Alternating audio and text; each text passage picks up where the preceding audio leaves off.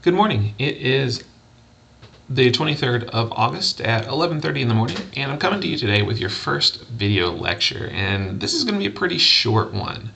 And the topic of this one is prehistory. This is what goes along with lecture 1 and lesson 1. And let's start first with our earliest ancestors. Much of our early history is speculative, and it comes from a combination of different sources. We got historical sources, we've got anthropological sources, which is the study of humans and culture, and then biological discoveries and biological studies. And I know sometimes this can be different depending on personal views, but what I'm looking at here is just kind of like the conglomerate, the standardized academic view. Our earliest ancestors are going to appear in the savannas, the grasslands of eastern Africa and southern Africa, somewhere around 4 million years ago. That's where we have been able to date the earliest hominid fossils or earliest hominid beings that could be classified as humanoid.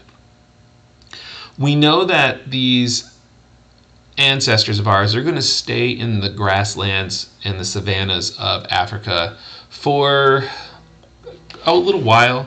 About 1.5 million years ago or so is when that changes.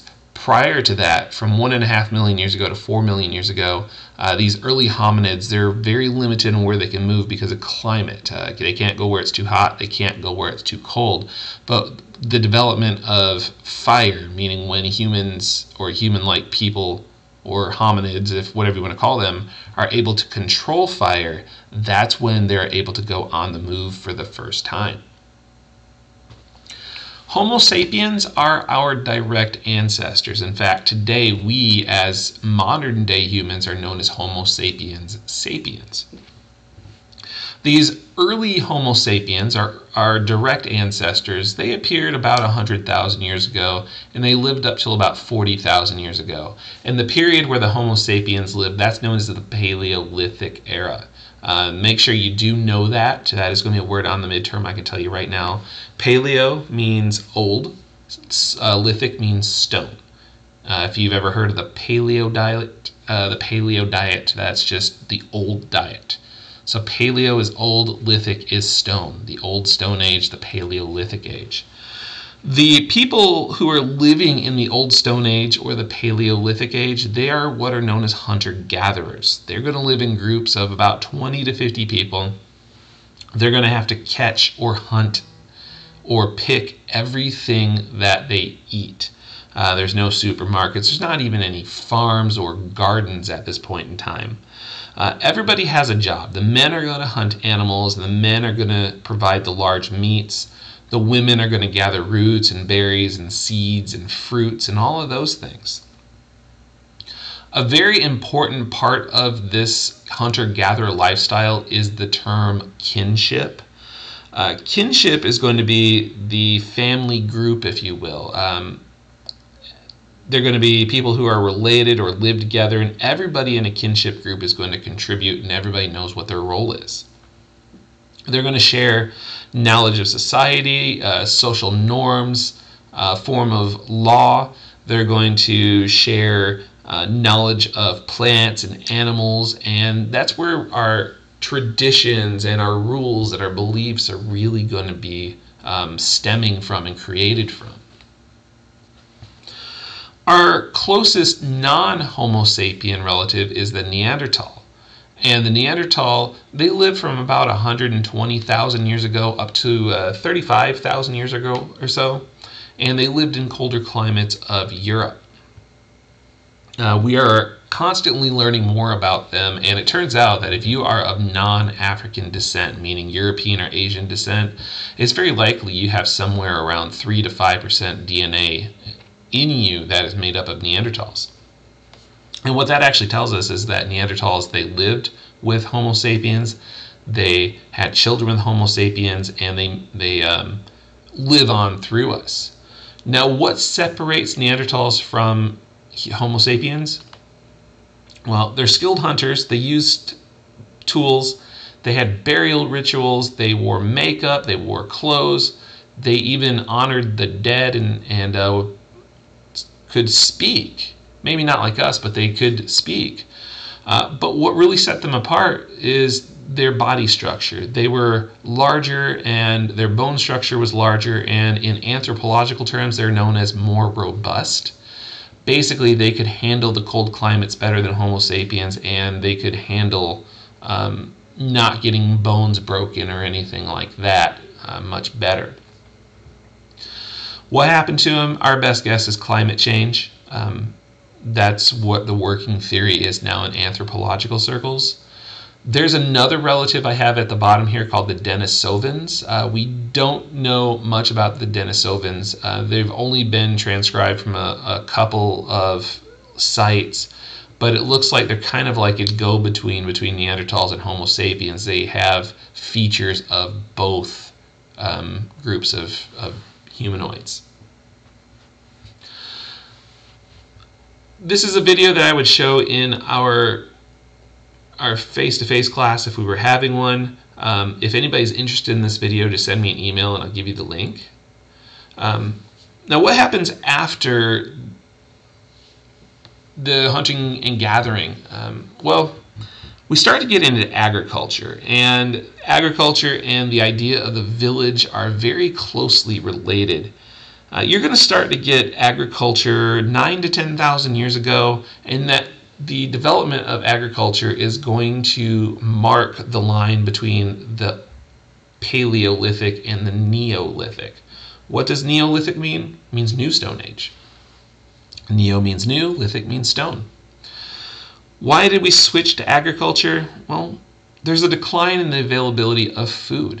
Humans are very good hunters and gatherers, and there was just not enough wild food available anymore, so the people living had to come up with another option, and that was to try and domesticate and grow food. So they start to domesticate plants and they start to domesticate animals. And that's going to start in the area that's today Iraq and Iran. The first animals that are going to be domesticated are like sheep and goats and eventually pigs. And the first plants that are going to be grown are like wheat and barley. We have a change in technology. You probably don't think of Tupperware as being a technology, but once upon a time, clay pots, they were the newest technology. They were the iPhone of the day. Once these people were able to store food, it meant that they could grow surpluses and keep food. And if they could have a surplus, they could have a bigger population. And the age-old story, more people means more food, and more food means more people. It's just a cyclical thing that keeps going and going and going. By the time we get to around 6000 BC or 6000 BCE, depending on which naming idea you prefer, Western Asia, which is today the Middle East, they've got full-blown animal domestication and full-blown agriculture going on. But it does take a little while for this idea of growing your own food to expand around the globe. In fact, it doesn't come to the people of North America until about 1000 AD. All right, I mentioned village life. Villages are going to be directly related to agriculture, and that's because suddenly we have to have a way to make pottery and weave supplies to keep our surplus storage. And then we're also going to have to develop the idea of tools to do the farming with and weapons to protect our goods. So we're going to get the invention of something known as an artisan. What's an artisan? A person who makes something. We're also going to get long-distance trade. We have evidence of people in Asia trading with people in China. And it makes sense. If I have a lot of chickens and somebody else has a lot of goats, why am I going to just grow goats and grow chickens when I can make a trade? I'll give you some of my chickens if you give me some of your goats. The other big development that comes from village life is the idea of war. Why should I give you any of my chickens when I can just take your goats by force? So trading, the rise of agriculture, and war are all very closely related, believe it or not.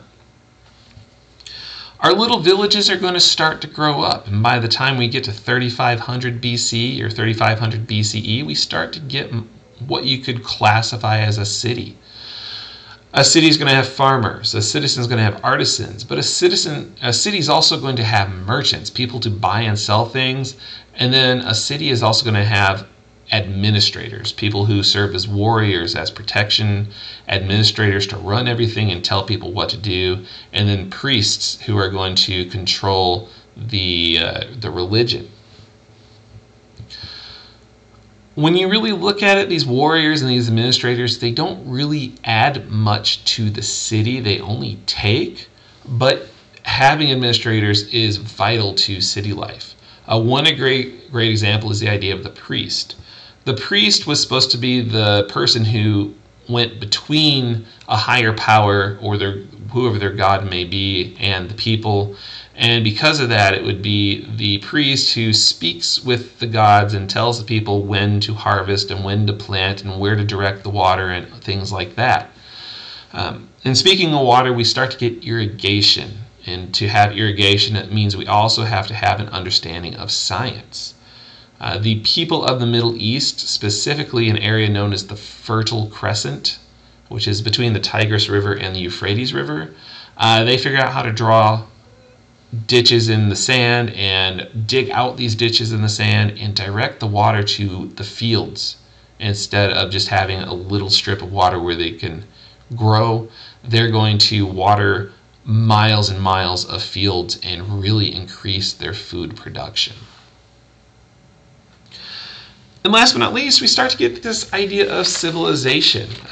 Once our cities are growing up and we have, an established agriculture system and legal system and even an established religion, we start to get the idea of civilization. And our first true civilization is a place called Sumer, which would be in modern-day Iraq and modern-day Iran today, and also part of Kuwait. Basically, if you look at a map and if you look at where the Euphrates River, the Tigris River, and the Arabian Sea come together, that is going to be where Sumer was. Now, Sumer, it wasn't like a civilization led by one king. It was actually a bunch of different cities that lived a similar lifestyle. Each of these cities originally had different rulers and slightly different laws and different beliefs, but they all lived very much the same way, which is why we classify them into a civilization. And they traded with others. They would trade food and they would trade metal and stone and all these things with the people around them and people further away, such as in Egypt and in India and even in China. The Sumerians, we'll talk about them more next week, but they're the ones who developed the idea of math, and we still use some of their math today. They come up with the first writing system known as cuneiform, and they come up with really the first organized religion as well.